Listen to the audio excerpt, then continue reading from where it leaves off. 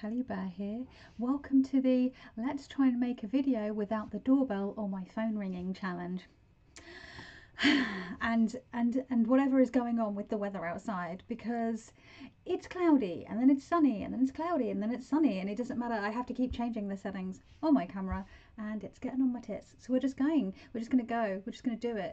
It's bright, it's blown out, but it could change in 2 minutes, who knows? And yeah, I'm never gonna get it done if I don't just do it. So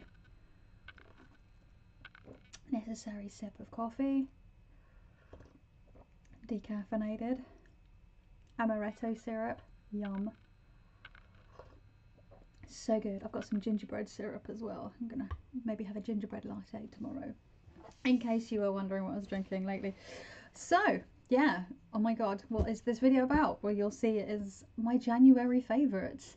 I'm really bad at doing favourites videos, monthly favourites videos, because either I just don't feel like doing them, so I'm not going to force myself to do something I don't feel like. There was a time where I felt like I should be doing them because everyone seemed to be doing them, and also partly because I'm really bad at writing down or noting down what my favourite things are. And often I enjoy a lot of the same things month in and month out. Like, I am always watching / listening to Critical Role because there is a butt ton of it, and that's mostly what I like to listen to when I work. I'm always listening to certain podcasts. I'll always be listening to the Ghost Story Guys or Myths and Monsters, or like witchy podcasts. They're just sort of tried and true, so it feels a bit weird just to say, well, this was also my favourite. Again, it's like me with the Tower of the Magical Forest. It's always going to be one of my top, if not my top, most favourite beloved deck, and mentioning it in every single video is probably quite boring for you and sort of a little bit embarrassing for me maybe. So but not this time. I've been using my paper planner, my physical planner again, from the beginning of this year, and I deliberately on the back of my January tasks list had a page just for favourites, and I ended up dividing it into decks, books, podcasts, YouTube channels, shows or films, music, and misc. So I will try to kind of do it in that order. Obviously the decks are probably the thing that you're here for most, and then probably books, or a bit of both. So I'm just going to jump straight into those. Oh, and the thing that I just wanted to give this another go, because I really enjoy watching other people's favourites. I found some really cool like books or decks or YouTube channels or what have you from watching other people. So I'm just I thought maybe people are always like, oh, you always have good podcast recs. I do really need to do a podcast rec video. I know I do. I haven't done one for about 3 years, and there's loads of other podcasts that I listen to since then, and some that I have stopped listening to for various reasons. So let's get into the decks. So I've got 3 tarot decks and 2 oracle decks, and 2 of them were new this year, but I'll just go into the tarot decks. So the first one is, I've been loving the Raven's Prophecy Tarot. I rebought this at the end of last year because my copy was so beyond messed up from a really sticky pen that I had re-edged it in, and I hadn't really been able to use this deck properly for a few years, and it was driving me bananas because I remember when I first had this deck and I had edged it in either black or orange, I can't remember, just a regular pen, an alcohol pen, and it worked really nicely, and I was gutted that I couldn't really use it, and I kept saying, oh, I'll get a new copy, but then I didn't want to buy a deck that I already had, which is stupid because since I've rebought it for myself, I didn't modify it. I've actually come to rather enjoy the orange borders. Once I did buy it, I've barely stopped using the bloody thing. I've loved it, and I'm like, oh yes, now I remember why I liked this deck in the first place, and why I was so upset when I fudged the fucking the mod on it. So there we go. It's just the colours. I love the black background. I love the simplicity of it. I like the pippishness of it. I really now enjoy the orange borders. I really like the sort of handwritten style font you know, for the titles of the cards. I love that it's got ravens in it, because who doesn't love a crow or a raven? Corvids rock. I love all the hands. As someone who uses the hands, I mean, just look at, come on camera, don't be a douche canoe. So, you know, the artwork is just stunning. I have not read the books related to this. I would like to one day. I mean, come on. There. Isn't that gorgeous? You can really feel the warmth of the glow of that lamp. So I have used this a lot. If you follow me on my personal Instagram / Tamara Instagram, you'll see that I've been using this for week ahead readings quite a bit. I don't post all my readings up on my Instagram, but like sometimes I do. So yeah, this one, I am so pleased I rebought this, and I got it for a really good price as well, so super chuffed. Another one that came in last year, Taroki by Mr. Freeborg. I've got goosebumps just saying the name. There's just, the deck is just sumptuous is the word. Sumptuous. It is so scrummy. I adore the Delft blue China style backs for a start, and it just, you know, I have a couple of Italian decks that I really like. I have the Tarocchi Profino that a friend very kindly gifted me, and it's great because it's small and I love the size of it. I used it quite a lot last year. This is a larger size deck, but I love the skull faces. I love me some skulls. Come on camera, don't be a banana. I love the skull faces. I love the colours. I love, actually I did sort of compare some for myself, compared some of the cards against my Soprafino, and some of the cards you are sort of taken from that, but then also from other Italian decks that I don't know. But it's just, you know, it's a pip deck. I love pip decks. So it's a pip, not a Marseille. As that saying, all Marseille are pip decks, but not all pip decks are Marseille. But it's, yeah, the colour, the pinks and the purples and the blues and the lavenders. It is yummo. I do have the expansion pack, which I haven't used with the main deck, I have to be honest. I feel like I need to do some research about Minchiati and watch some videos about Minchiati before I start trying to incorporate this, and they are covered in the book, but I don't know, it's just, I'm a nerd and I like to get into like research rabbit holes. I don't know, but I am, because originally I was like, I don't want to use this deck until I've learned about this, but I was like, who am I kidding? I want to play. Yeah, beautiful, sumptuous deck. I've been trying to come up with pairings for it as well. I was doing that the other day at the weekend. I was pulling out loads of decks and doing some combos, so maybe I'll do a video about that once I've landed on some that I really like. What did I do with that? I did have a pile of decks that I'd paired up. I don't know where I've put it. I've got different piles of decks for different things. And then the other tarot that I have came into my life earlier this month. I'm filming this on the 31st of January. Get me, I'm like trying to be on it like a carb on it. And this was gifted to me by the lovely Sandra over at the Whispers of Avalon. The book is a decent chunky size for you know, being a little white book. Really loving the book. I really love the artist and writer's take on the tarot. I like that it's all non-binary. It's getting you to sort of push yourself beyond those binaries. There's some really good readings in here that I haven't tried yet but want to try. Really great. And I actually think I prefer this to the indie version. I so nearly, when I found out this was coming out mass market, I did go and have a look on Little Red Tarot, and I did see that Beth Maiden had some copies of this still, and I was so close to just buying the indie version, because I was like, oh, but I just want it now. But I held off because, mostly to be honest, because of the money issue, and I still wasn't 100% sure on a couple of cards with regards to just the artwork, but a lot of that has been changed. I prefer the backs. I prefer that a lot of the artwork now fills the cards. I prefer that we get the title, so it's much easier to actually identify the cards. That's really important. That was another one that was sort of a thing that was putting me off getting them the indie version. I was hoping that they would make certain changes to the mass market one, which they did.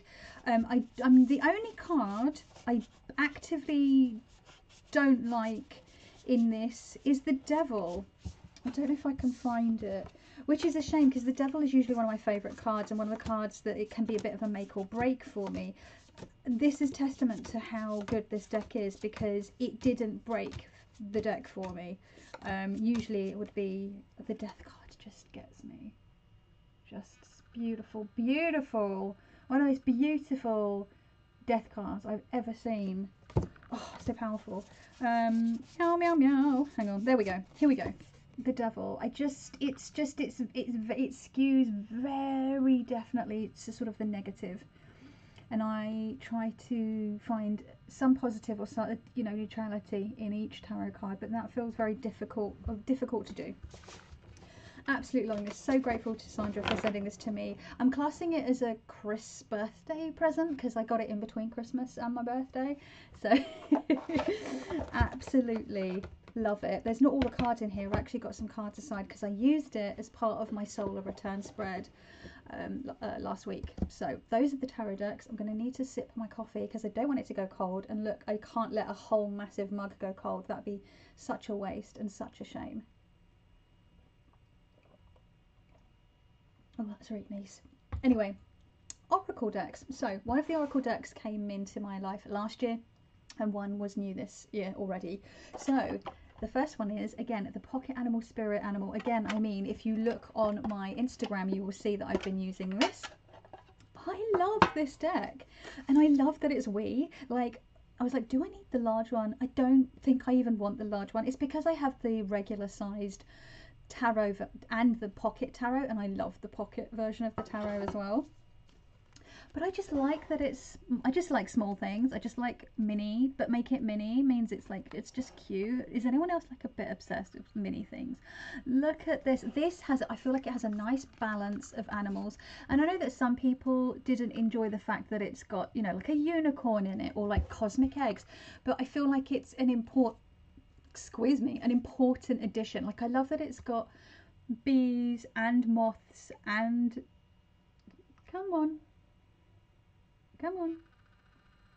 it's got moths and butterflies, which a lot of decks don't have. I think it's got moth and butterfly, but then it's got bees and ants, and I see that sometimes bees and ants will be one or the other in an animal deck because they are community group teamwork type creatures, right? So some people will use the bee because they work as a team, and then some people use ants because, you know, ants work as a team. But like, this has both, right? There's nuance there. I love the little foil accents, but you know, I haven't pulled that many. There's a lot of, how many cards are in this deck?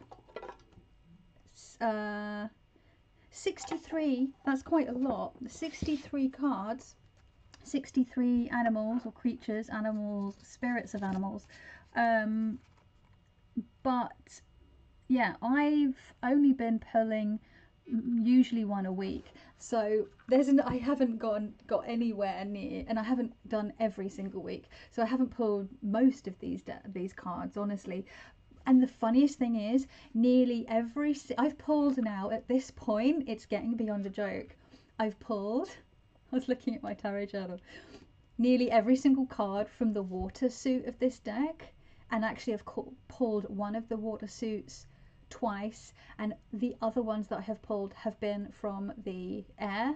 So it's only water and air, which is funny because I'm an Aquarius, which is an air sign, which is the water bearer. So make of that what you will. But yeah, keep pulling the water suit. So I think there might be a lesson in that. But loving this, and it just, I don't know, just love it. The other one is the Monica Badersky Between the Worlds Oracle. It took me a while to get into this because I did feel like I don't know what I'm doing with it. I did try to use it for a week ahead reading 2 or 3 weeks ago, where I pulled one card for the what's it called? Come on, brain. what's the I have like a section that I do 3 cards and then something and support. Why can't my brain I can't, my brain fog is so bad. And it's my own spread. Where's my tarot journal? Not comfort and support. It's going to bug me. I'm going to have to pause because my brain fog is just not letting me access the information that I'm trying to access. Hold on. Damn it, as I got up to walk over to get my journal, I remembered it's a message of encouragement and support. I've only been doing that kind of reading for like ages, and yet for some reason it wouldn't just come to mind for me. But yes, usually what I do is I do a freestyle for quite a while now. Freestyle, 3 cards. Occasionally I do a like 4 or 5 card week ahead spread, like the coffee cup spread or whatever, but most of the time it's 3 cards, freestyle, just open reading, and then an oracle card for encouragement, a message of encouragement and or support. This doesn't work for that. I have found, maybe it's just a couple of the cards that I've pulled just don't work for that. And I found that another oracle that doesn't work for that is the Earthbound Oracle, but from Skull Garden.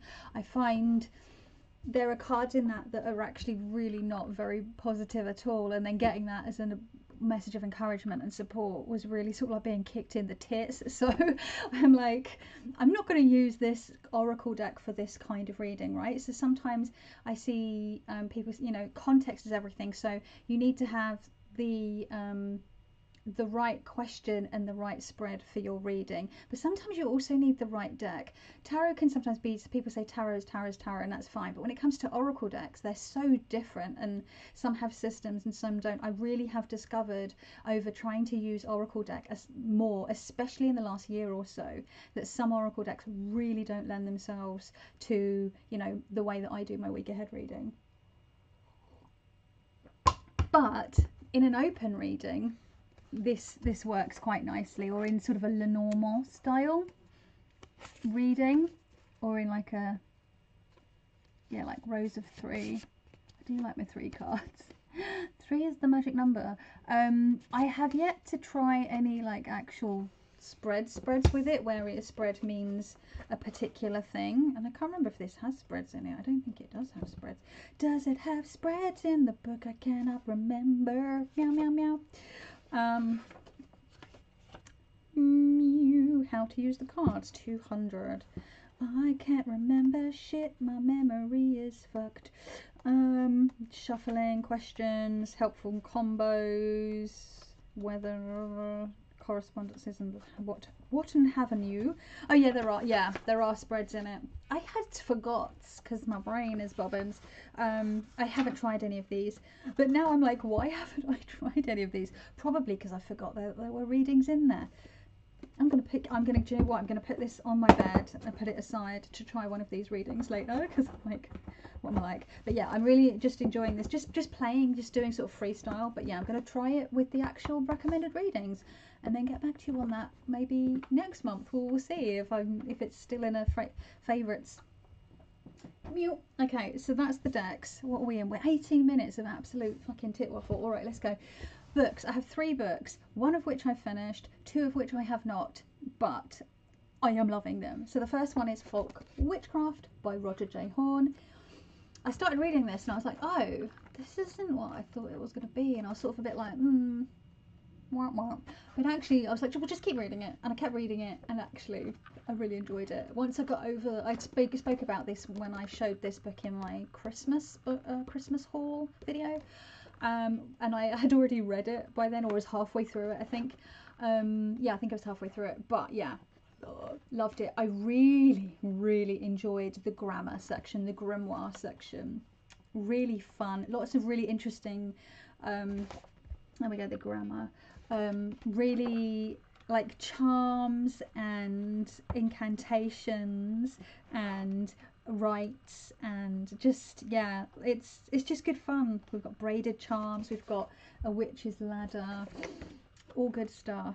Illustration charm, rowan and red thread, like a little talisman with rowan berry and red thread. Just like really simple spit and sawdust. I always joke because like the whole idea of sorcery or dirt sorcery, as Aidan Wachter calls it in his books, or just when he's talking about his magic. And when I first read that, I was like, when I first heard him talking about being like a rocks and sticks kind of guy, I'm like, yeah, me. But I've come to sort of started calling my own version spit and sawdust. I do sometimes use spit in my magic and in my works. I haven't actually used any sawdust, but spit and sawdust, I don't know if that translates across the pond, but here in the UK, or at least in London, like spit and sawdust means somewhere that's a bit sort of rough and ready. So, you know, back in the day, historically, ale houses, pubs, they would have sawdust or straw on the floor to help soak up, you know, beer that was spilled, vomit, piss, blood from fights, that kind of thing. And I think that's where the people would just spit on the ground, because, you know, people were way grosser back then and less aware of germs. Although sometimes I do wonder when I see the way people behave. I hate when I see people spitting in public. Yes, the spit and sawdust was like, it's right, spit and sawdust. Obviously, fine establishments did not do such a thing. So yeah, I always say my practice very spit and sawdust. That's what I mean. Anyway, and funnily enough, I'll talk about the spit and sawdust in a second, but I'm also so close to finishing Mastering Magick by Matt Auryn. Really enjoying this. Lots of useful information, lots of really good exercises that I want to try. I don't think I'm going to try all of them. I definitely have my own way of doing certain things. Some of the things I do have my own way of doing, but I want to try this way of doing things. And some of it is sort of like, you know, I think this is a really good foundational book for people who are starting out, along with the sister book Psychic Witch. This does come at Magick. It is talking about like psychism and psychic development, so it's not a full primer on magic because it doesn't cover other parts of magic, and it's not perfect. There are things in there that I don't agree with, or spells in there. Matt has guest witches who offer some spells in here as well, and some of them I really don't jive with at all. There's one that uses glitter and it's all a bit like la la la la, and I'm like, that's really not my bag at all. Really not my bag at all, but it's interesting, and it looks like if it is your bag, you'd probably find it quite fun. But I do like that there is a mix of other people's work in, like, spells in here. Like Laura Tempest Zakroff is one of the first spells guests in here, and I really liked hers. So, you know, it just depends on, you know, so it just depends. But I'm really enjoying it, and once I've finished it, I'm gonna be dipping in and out of that. I have so many books that I'm like reading through, working with. I don't know why I keep doing bone and bone, but it is. But I keep doing that because I'll work with it for a bit and then get distracted by a different book, and then work with a little bit, and then I'll go, oh yeah, but I was working with Making Magic by Brianna Saucy. I was originally meant to work through that. I was going like, I'm going to do this in a year and a day. Have I fucked? No. I'm just really slowly dipping in and out of that, as well as Six Ways, always, and Changeling, and this, and Psychic Witch. Too many things on the go. When I was just working with Six Ways, things were so much more simple because and I was like, I'm going to expand, and then I probably expanded a bit too quickly and gave myself overwhelm. Right, third and final book. Again, not finished. Halfway through. New World Witchery. This was in my birthday haul. Cory Hutcheson of New World Witchery podcast fame that he also does with Lane. Highly recommend their podcast. I am loving this. This is going to be something that I refer to and treasure forever until I am dust, because it's just really laid out in a very interesting way. I just love the way Cory has there's just different sections. He has chapters about different subjects, but then those chapters are broken up into bits about the history and then examples of this work, and then, you know, there'll be like a spotlight on a historical practitioner that he felt that we should know about. Zora Neale Hurston's in here, which is really exciting, and actually Zora Neale Hurston's works are cited in the footnotes. There's citation, which makes me happy. There's also citation in this, which makes me happy. Do love a bit of citation. And there's bits about things for you to try, and like there's bits called dirt under the nails, and then there's the bits called the work for you to do. There's a really cute like really fun like little sketches, and it's just so interesting. Anyway, those are the 3 books. Oh, and the thing I was joking about, talking about dirt sorcery, I'm a rocks and sticks kind of guy. That quote from Aidan Wachter is at the beginning of one of these chapters, and I was reading it yesterday morning and it made me laugh because I was like, yeah, rocks and sticks, it's totally my bag. Okay, so that's the main stuff. So we're nearly half an hour in. Holy moly, I'm just going to tick these off to show that I've shown them. Okay, let's go straight into YouTube channels. There are like a buttload of channels that I've been watching recently over the last like 2 months maybe. And maybe I need to do a separate video for them because I don't think I can mention all of them here. It would just get really long, and I would like to be able to talk about all of them. But a highlight for me has been Sorsha Soaring. I discovered Sorsha's channel 2 or 3 months ago, and I've been really enjoying her content. She is a stitch-in witch, which I appreciate. She loves Brian Froud probably even more than I do. She lives in Ireland, which is really cool. She talks about that and like folk witchcraft. She's into historical sewing and traditional historical clothing, like clothing history and history abounding, which again I'm absolutely just so jazzed to talk about and listen to, because that's also something I really enjoy. I watch a lot of historical sewing tube. And I come from a formal fashion and sewing background, so that's really my bag.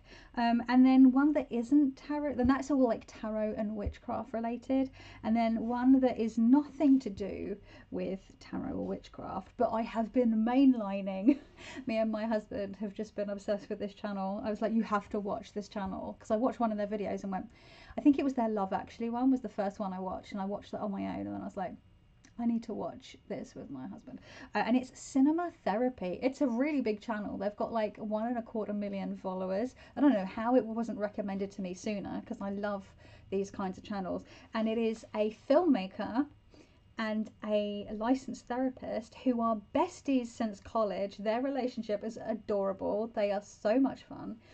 And they talk about cinema and looking, so they have like therapist reacts videos, but then they also break down sort of the psychology of characters. They do a whole psychology of a hero series, and they've done a lot of the Marvel ones. They've also done the psychology of a villain, and they've done a lot of Marvel ones and other ones. They've looked at like relationship dynamics or parenting styles for like Coraline, or you know, what red flags in relationships for like romantic films. Oh, it's so much fun. It's just that, and there too.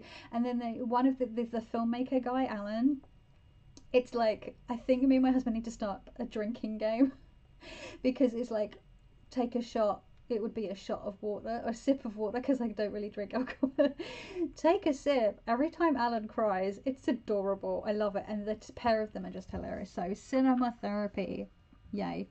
Shows and films. Oh my god, I actually watched a lot of films. I don't want to list them all here, so I'm just not going to bother. But for shows, I'm on my like 3rd or 4th rewatch of Our Flag Means Death. It's now available on BBC iPlayer. Thank goodness. It started earlier this month. And I'm actually going to be doing a group party watch of the show starting this Thursday. For 3 Thursdays in a row, we're going to watch the entire series over the space of 3 Thursday evenings, and I can't wait to watch it again. All of us have seen it at least twice through before, and there's like one person who hasn't seen it at all, which is I'm like envious they're getting to see it for the first time. I've really been enjoying season 4? Yeah, season 4 of What We Do in the Shadows, because What We Do in the Shadows, I just love that show. Lockwood Co slipped in right at the last minute. I watched Lockwood Co every single episode over Friday, Saturday and Sunday night. I did the whole thing. There's only 8 episodes, so I think I did like I did 2 episodes 2 episodes, and then Sunday I've watched all the remaining 4. I was obsessed. It's like a combination of Buffy the Vampire Slayer meets Sherlock meets Ghostbusters. I love it. It's based on books that I've never read, but it's Joe Cornish of the Adam and Joe Show fame. If you know who Adam Buxton and Joe Cornish are, then if you know, you know. But Joe Cornish was the writer and director behind Attack the Block, which is one of my favourite horror sci-fi films. I love that film because I see a lot of myself and my childhood in that, like running around on estates, people getting into trouble, like cheeky kids. I really like it. So yeah, and then I've been watching Trapped, the Icelandic show. The season 1 and 2 are on Prime, and I finished season 2 in December, and I was like, oh man, I really want to watch season 3. And then season 3 turned up on Netflix, but they've called it, season 3 is named Entrapped on Netflix instead of Trapped. I don't know why, but I'm really into Nordic noir, like especially Norwegian and Icelandic stuff. So if you have any recommendations for Nordic noir, let me know. But I highly recommend Trapped/Entrapped. So that's what I've been enjoying. And then music wise, I've been enjoying my 3 favourite main ones that I've been enjoying for the last few months, which is Måneskin, Kalandra and Gunship. In case you're interested. Podcast important. Again, I need to do a video on the podcasts that I've been enjoying, but these are 2 podcasts that I found this month, rather than giving you the list of all the podcasts that I listen to all the time, that I've been listening to for ages. One of them is The Emerald. This podcast was one that I discovered when I was looking into trying to sort out my thoughts around animism and pantheism and that kind of thing, and I did link the episode that I listened to below in the description box of that video, and I've since listened to a couple of other episodes and can verify it's really, really, really good podcast. Really enjoy it. And the other one that I found a couple of weeks ago is the Magick Kitchen podcast, which is all about kitchen witchery, and I'm listening from the beginning, so I'm only a few episodes in, but I'm just really enjoying it. It just tickles me. I enjoy kitchen witchery and green witchcraft. So yeah, it's making me happy. It's tickling that little witchy side of my brain. So those are all miscellaneous English breakfast tea and amaretto lattes made with barista oat milk. Those are my 2 favourite tipples lately. Decaffeinated, unfortunately. And then I've really been loving this ring that I bought a couple of months ago at a local fair. At my local... Look.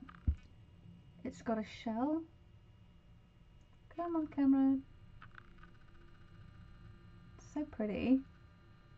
And then I'm loving the gold necklace that I received.